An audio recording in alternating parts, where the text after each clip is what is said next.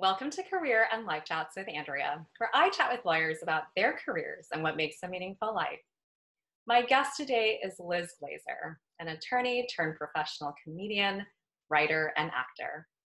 After graduating from the University of Chicago School of Law, Liz worked at Fried Frank as an associate before she began teaching law at Hofstra University. 9 years of teaching later, Liz completely left the law behind, launching instead her creative career.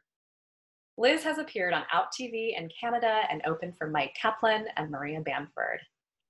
When I think of Liz, the words fun, bold, and brave come to mind. I'm so glad you're here with me today. Thank you for joining Andrea, me. thank you. That's really nice. I don't know whether you always do that about the words that come to mind. Is that something that you always do? If I'm in the mood. Yeah, I love it. I mean, it's such a generous way, at least in my view, the way that I take it in is like a very generous, I guess not only compliment, but reflection of like, oh yeah, I think like the reason that I take it this way is like, do you ever do the thing with like New Year's resolutions? Not that any of them matter in 2020, whatever. I like left my planner at my mom's house 3 weeks ago, and I haven't been going inside of her house based on like where my wife has been for work. And so with quarantine and whatever, I'm very strict about it all. So I haven't had my planner for 3 weeks, and I'm a paper planner gal, and it doesn't matter. It does not matter. I don't need any type of schedule like notifications in 2020. But when resolutions were a thing, one of the things that I did based on, reading whatever sort of self-help, etc., was like picking words, like a word that means what this year is going to mean and whatever. And bold in particular, I remember last year, like last summer, I was like working with my acting coach, and she was like, we need to get you to be bolder. And so when you say that, I think of that. Fun also reminds me of acting, because that same acting coach, when I first started working with her, had like a rubric to judge how people were doing in acting. And one of the rows on the rubric was the extent to which the performer is having fun. And at that time, when we first started working together, the thing that I had circled for that row in the rubric was fun needs work, which I thought was hilarious, because it's like, how can you work on your fun? Then it's work, it's not fun, etc. And then with respect to brave, I've always like identified as fearful. Like so much of my personality is like working through fears. And so to be called brave is interesting to me. So anyway, I just wanted to like overthink your very lovely intro of just a few words, and then I made them so many words. No, that's amazing. And I love that you do that, where you pick words at the beginning of the year. I do the same thing too. Nice. And I think there's a lot of power behind the intentionality of how we want to begin a new year, or really just to begin anything in life, whether it's a new chapter or a new project. So of course you are, bold, fun, and brave. Well, Especially when you do.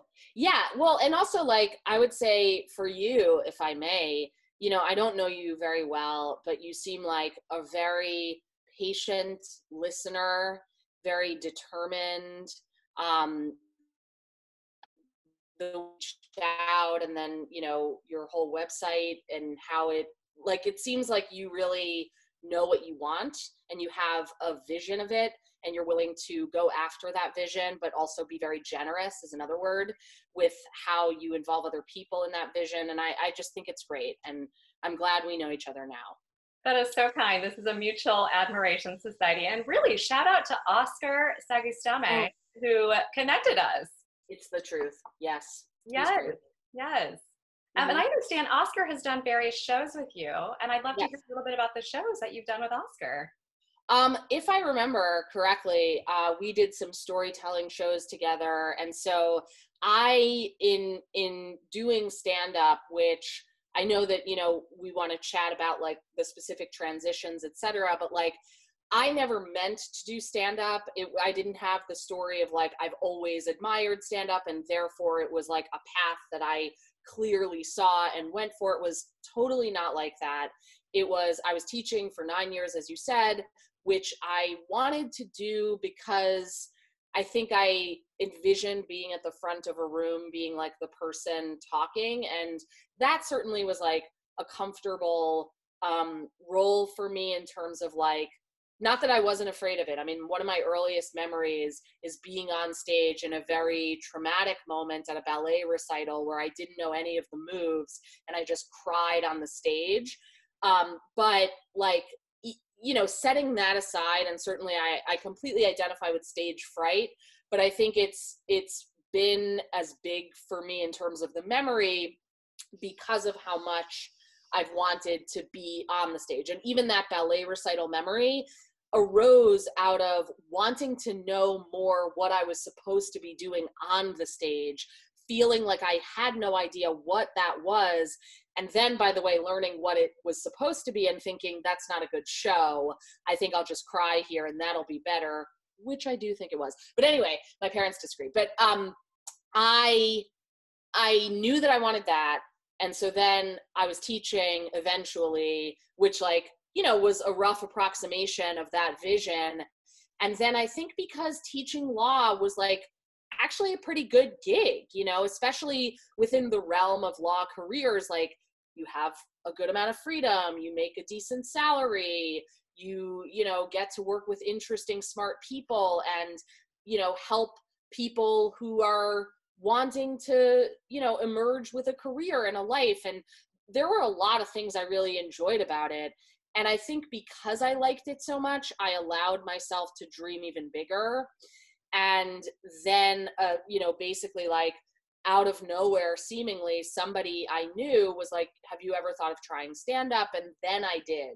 And then I loved it. And the joke I have about it is that the first time I ever did stand-up felt like a professional orgasm, which was basically like a regular orgasm, but I was 100% sure that I was having it. And that's something that I told my therapist, which then led to some interesting conversations about my sex life. But anyway, I said that to her in total seriousness because it did feel like that. It felt like this, like, oh my God, I didn't know that this could be so awesome and that I could just be me.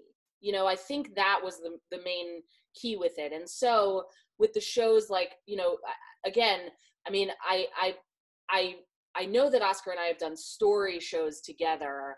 And so when there's this division between like storytelling and stand-up, and they certainly, interweave in all sorts of ways, like Mike Birbiglia, clearly a storyteller, also clearly a comedian, lots of other examples, but he's kind of like the big one that at least comes to my mind in terms of like having really long form stories.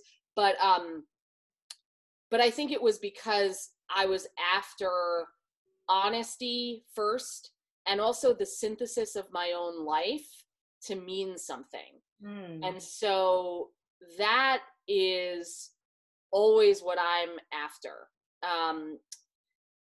And I hope I'm funny, but it wasn't like I was like, I'm so funny, I gotta do something with this. Like that was never the thing for me.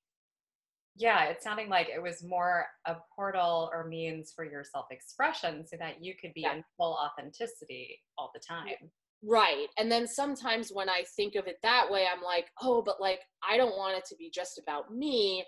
And then, of course, like I recognize like, well, in the same way that you're inspired when other people fully express themselves, and that gives you, the kind of courage and allowance to be, permission to be brave. So too, can you do that for other people? But there is something always when it's like, framed as this like self-expression that I'm like, no, but I'm like doing it for other people. You know what I mean? So, but you're right. You're right. Yeah, well, that's really interesting. I mean, what you said about wanting to be on a stage from the very beginning, whether it's in the form of being a ballerina and then later teaching, I mostly identify as a ballerina. Yeah, I do too. Yeah. But I wonder, what is it about the being on stage experience that's so captivating for you?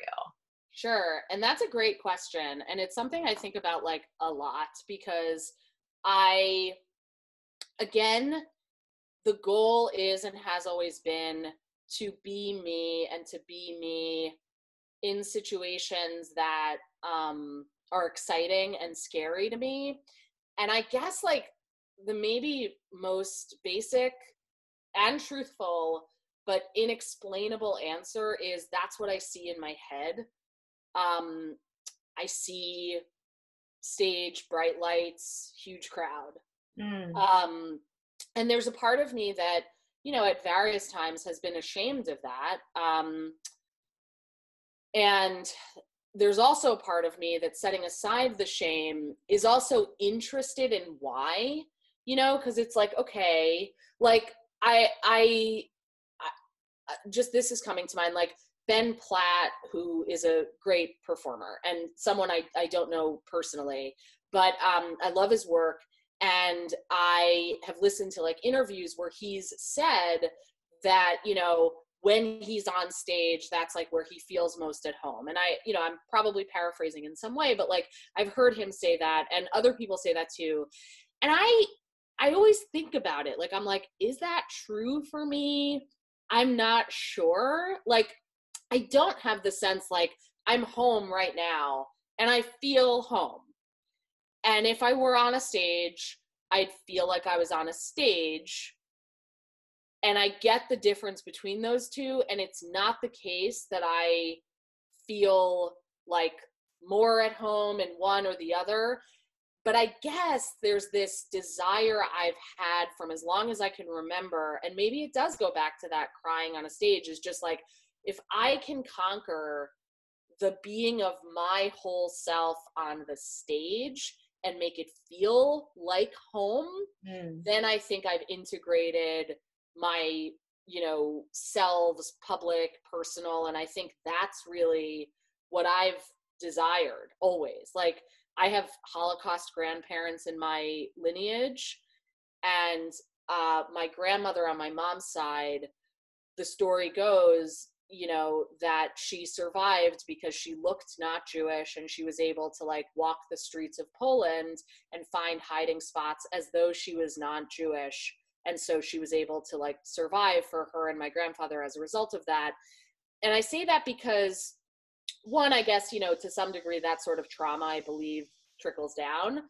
But then there's the other point, which is that there's this desire that I have had for as long as I can remember to integrate, to tell my whole truth, to be able to, like, I don't know, it's like, on the one hand, one could take an experience like that in one's heritage and think, okay, so it's important to hide details about yourself. But it's also possible to take the opposite lesson, which is like, she survived for us so that we could tell our whole truths and be our same selves when we're in hiding at home and on a stage. And I think for me, it's something like that. Wow. There are a lot of layers there, right there. I know. Sorry. It's great. That's life. Well, walk me to the beginning, or the sort of beginning, like the beginning after the ballerina beginning. But how did you even end up going to law school? Where did that interest in law come from? Well, I mean, I wouldn't necessarily say it was an interest in law.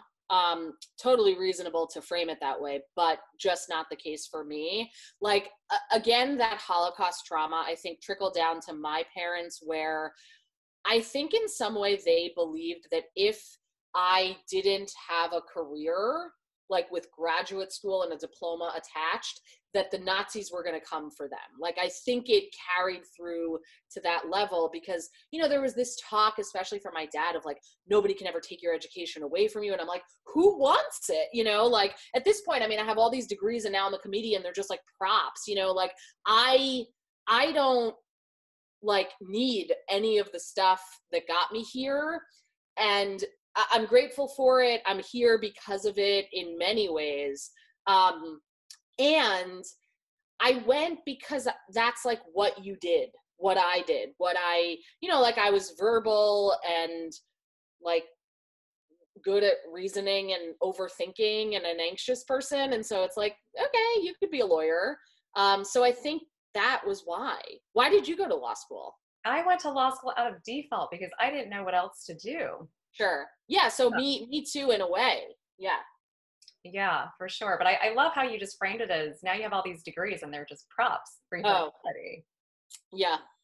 Yeah. And I wonder too, you know, so you spent some time working at a big law firm before going to the law school. And these are relatively traditional paths for lawyers if they want to pivot. Right. And so I wonder if that was also part of this is part of what I think I should be doing. Was that still sort of that mentality you were in?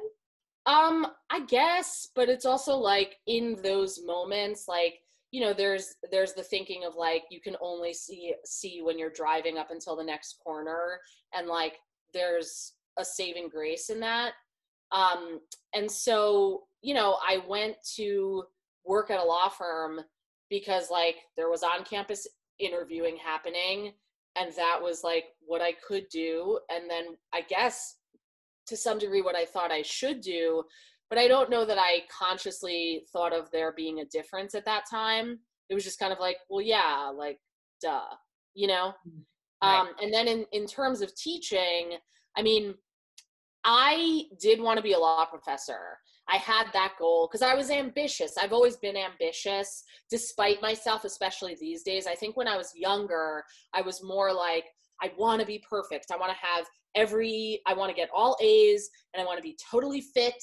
And I, you know, like everything should be checked off. And I really got a lot of like, I thought pleasure out of that. And then I had a real 180 on that sort of thinking, you know, I don't know exactly when, but like certainly somewhere through my teaching career. Cause I was like, I had early success both in getting the job at Hofstra, because like those jobs, they're not easy to get. And I really did get lucky. And the specifics of it are Hofstra had an outside of the box hiring strategy the year that I got hired. And so basically like, rather than going to the traditional law professor market, which is like a phone book of resumes that look exactly the same, and everybody went to Yale from kindergarten to, you know, their clerkship on the Supreme Court, and they were writing the whole way. I mean, the kindergarten law review articles, super amazing. Coloring and the law. That's probably a literal law review article that exists. But anyway, I cite to it often, so does the Supreme Court, but whatever. So I didn't have that story, but I did publish a piece when I was at school, and I wanted to do that. I had that in my mind, and it was sort of just like a personal goal. I was like, I just want to write something before I get out of here. And so I did, and it was then searchable on Westlaw, LexisNexis, whatever. And the year that Hofstra was hiring, rather than going through the traditional market because it just kind of didn't yield what they wanted the past few years for them, they went outside and they looked up, you know, just through like search terms, right? On the websites, you know, for people who wrote law review articles and went to, you know, these certain schools in the past however many years. And then I came up because I wrote a piece in law school. And then I get a letter at Fried Frank, check my mail, which I did mostly to check like the garbage, because like, what do you get? You get like brochures, you know what I mean? Like in your law firm mail. And then this letter, you know, is there. And I wasn't sure if it was spam because I just didn't know, but it had a number of, you know, a guy who would soon be my colleague, like a year later.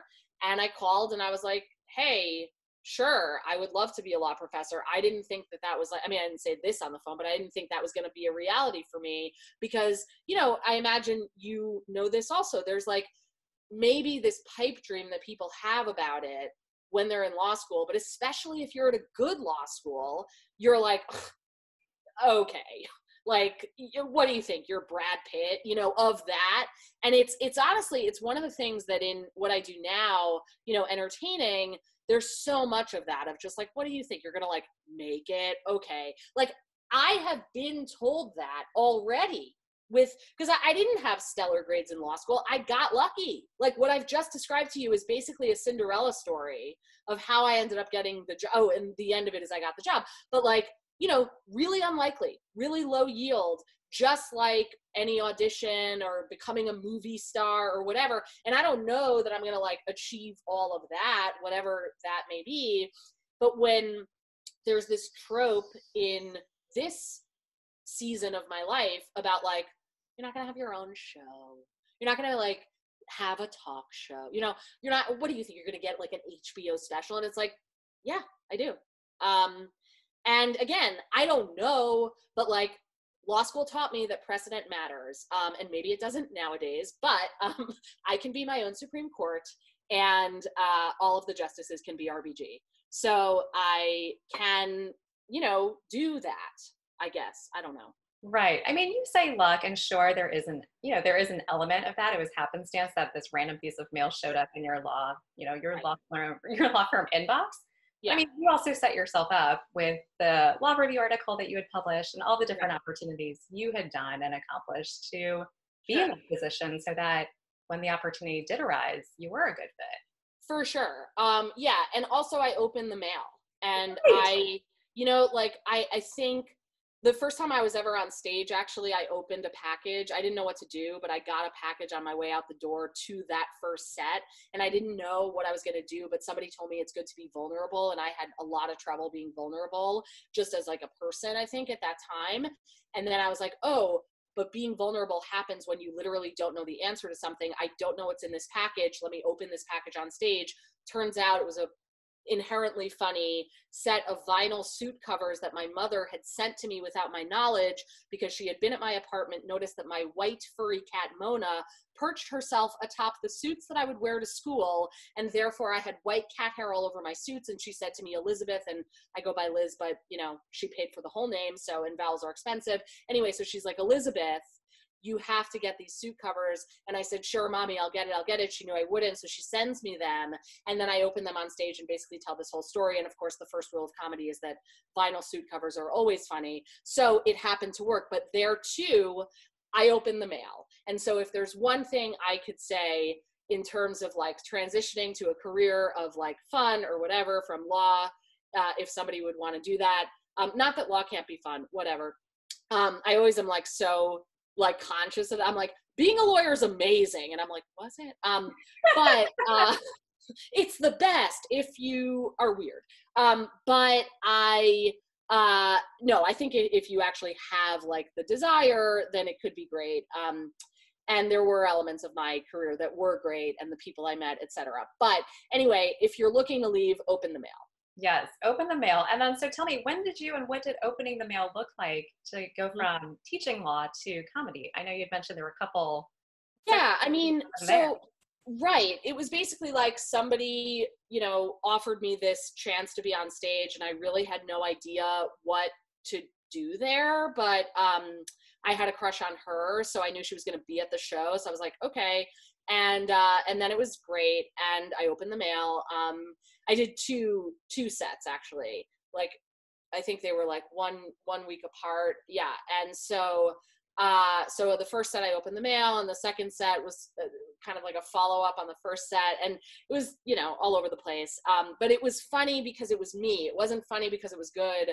And so that's been the journey, you know, since then, is kind of like living in that, you know, Ira Glass gap space of like, I know what now I know what I think I'm going for, but like, I know that I'm not there yet. And when am I going to get there? At that time, I had no idea. And so it was good in this way that it was pure. But I don't think, you know, like, even when I look at those like very early performances, there are elements that I'm like, oh, that was actually good. And I would then lose that for a couple of years, only to then realize that I lost it, to find it and get it back, et cetera. And, you know, there's tons in that process of sort of refining one's, I guess, like stage persona, but really it is what we were talking about earlier, that kind of integration between how am I actually and what am I like on stage kind of thing. Right. But basically I was then, you know, doing comedy and I was teaching.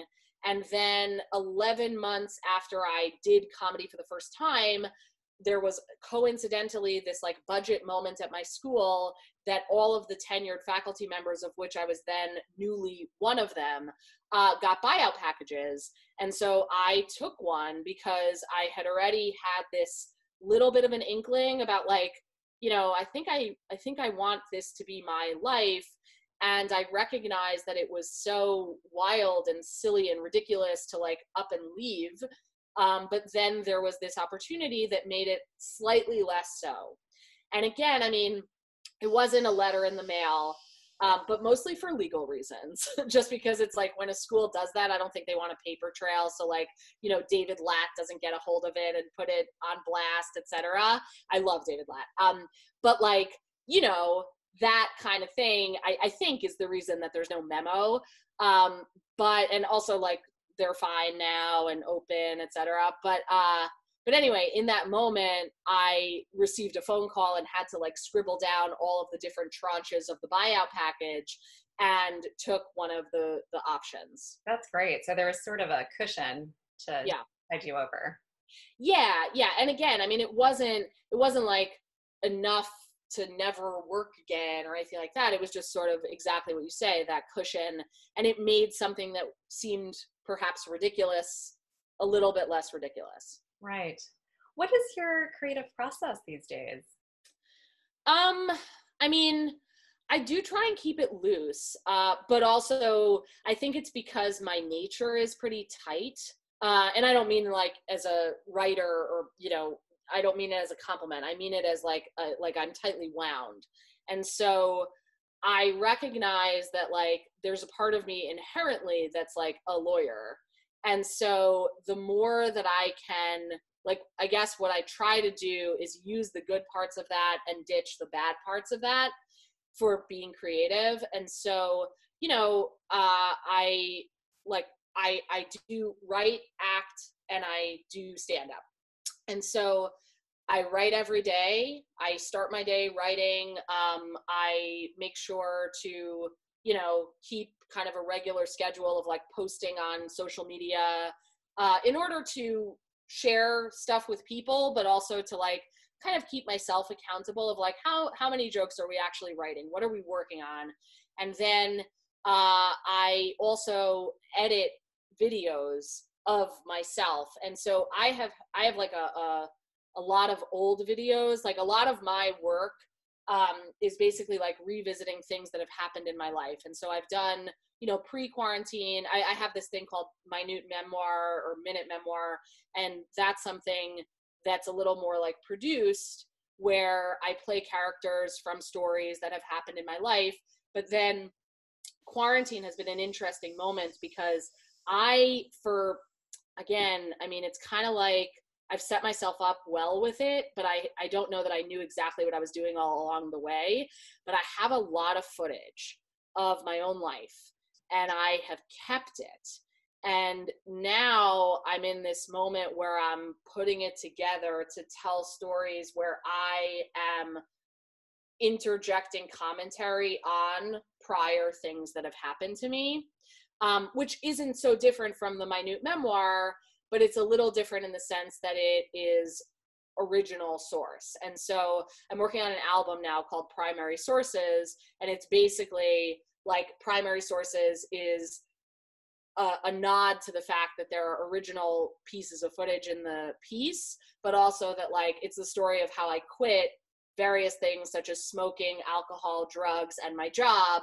And all of them in some way come from some message from the universe, AKA a primary source. Yeah, that's fascinating. I love that you have now this power of hindsight as you layer on your commentary. What are some of the themes that you're observing in your commentary? Well, I guess that there's a way when I'm commenting on myself that there's a little bit of an effortlessness to the humor, where like sometimes, I think most comedians do go through this where it's kind of like, you know, you're funny, but then you're trying to be funny and trying isn't funny. And so then it's like, you want to get it more natural, and that's common. At least, you know, I've heard that from a lot of people. But I think that I again, because like my main focus has not always been jokes, there's like a real tension that I've felt when I'm like, okay, I have this bit and it works, but like, ugh, like really. And I don't, you know, I guess like we all think we're terminally unique. And so, you know, I'm not immune from that affliction, but I guess like, I don't know. I don't think so much about making the bit work, you know, like I want it, but I'm like, I just want to be honest. And so because that's been such a focus for me, I think that like me looking at my own footage and the process of like, hey, look, I've grown, is so much more satisfying to me. Like a couple of things, my favorite show growing up was The Wonder Years. And it was predicated on this fundamental misunderstanding of the Wonder Years that I perceived as this magical moment. But when I watched that show where Fred Savage is reacting on your screen to the voice of Daniel Stern that we hear over the reaction and visual of Fred Savage's face, when I saw that, I was 8 or 9, I was like, oh my God, somebody has my brain where in one moment they're a grown-up and a kid. And my first memory was telling my mom, I was like spacing out at our apartment, and my mom's like, what are you thinking about, Elizabeth? And I was like, Mommy, one day today will be a long time ago. And she was like, I got to call my sister about this one. But like setting that aside, it was also like, I have really, my earliest memory has been this awareness of like, someday we'll be remembering this. And again, I mean, I imagine that other people have had versions of that. And I've certainly seen, you know, resonant strands in things I've read and things I've watched, etc. But I think for me, it's really been this like life mantra thing, you know, despite myself, in spite of myself. And if there's a thing that I think could come through me that is my unique expression, it is that kind of like, hey, I'm me, and I know I'm not done or perfect, but like, look at that person who's also me, but like, I mean, you know, there's the Mike Birbiglia line of like, I'm in the future also, and that's great, and his, and I think, you know, certainly that's like part of the reason that I've like resonated so heavily with him and the Wonder Years and other people, but also like, I really am obsessive about it. Like where I'm like, no, I'm crying right now. Hey, Vic, my brother, can you film me? Because I think I'm going to want this one day. And then I do. Like, it's not like, it's like every sweater that Marie Kondo tells me to throw away, I'm happy. So such a genius book and person. Every video that I keep on my cloud or hard drive, I'm happy that I have. And now you have this grand footage of your entire life. Yeah. Because of that. Yeah, it's nice. And like, so sometimes when people are like, how can people find you? I'm like, I don't know, break into my house and see my computer. You know, please don't do that. But like, it's like, where does your work live? I'm like, I hoard it on this machine that I guard with my life. And I'm slowly, you know, kind of coming to, I think, a place of releasing some of that. And that's what I've been working on primarily now. But yeah, it's been sort of long coming. Yeah. One day will be a long time. What was the phrase? Yeah. One day today will be a long time ago. Yeah, I'm going to think about that one for a long time. What do you want your legacy to be? I would love that. You know, I would love to very bravely, boldly, and in a fun way look back on my experiences and all the things that I thought were so devastatingly shameful in certain moments and laugh at them. And do that, you know, so that some other person watching could watch it and, I don't know, misinterpret it in some way that makes their life project meaningful. Right. Where do you think that shame comes from? Why do we go through these experiences of shame? That's a good question. I mean, you know, I don't know. And I think, you know, I really just don't know. Like, I think that the stuff that comes to mind when answering that is like, I don't know exactly about past lives or anything like that, but like, I think it's possible that, you know, there's some spirit journey that, you know, maybe somebody in a past life who had my spirit or a version of it needed to work that out. Yeah. Because I don't know. I mean, you know, I think there have been times when I was younger and less therapied and less aware that I was like, it's my parents. But I'm like, it's not. And I think I would have had it regardless. So I don't know where it comes from. Yeah. No, it's an interesting realization when you're like, wait, I am the common denominator to all of my experiences. Right. And it's kind of like, yeah, 100%. And it's also like, I've found that it's way more powerful for me to work with it and, you know, to kind of use it, because if I didn't have that much shame, I don't think that I'd be as interested in working through it and making it my life project to kind of like air it out for the purpose of understanding it, hopefully becoming a better person, and, you know, bringing it to a stage of some kind so that somebody else can look at it and be like, oh my God, like, I also lied about knowing Russian during an interview with a law firm and got caught, you know, or whatever that makes someone think of in terms of like kind of a lie that they told because they thought that they should, you know, or some version of that. Right. Well, I think that's truly where the gift is when we share those experiences that we associate shame with, shining light on those moments Yeah. and having it witnessed by other humans. Right. Realize Right. actually, oh, I'm actually not that unique. This is actually Yeah. completely normal. Right. And it's fine. And it's so funny how once we speak it into existence, Mm-hmm. it actually dissipates a lot. Yeah, well, and that's also part of the reason, like, when I look at my old footage, one of the striking things that I notice is it's not so much about like, oh, I was telling jokes in a cleaner way, or I was better at acting. Like, sure, I guess, but like really the loss and the shedding of shame is what I see the most, because I do watch so much footage of myself. And so I look at myself, I'm like, oh my God, I couldn't like say that without looking down, or, you know, just these like little ticks and physical details that tell a larger story if you're looking for them. And then if you're the later version of yourself commenting on them. Yeah, powerful. Well, Liz, is there anything else that you would like to share with our watchers today? I mean, you know, open the mail.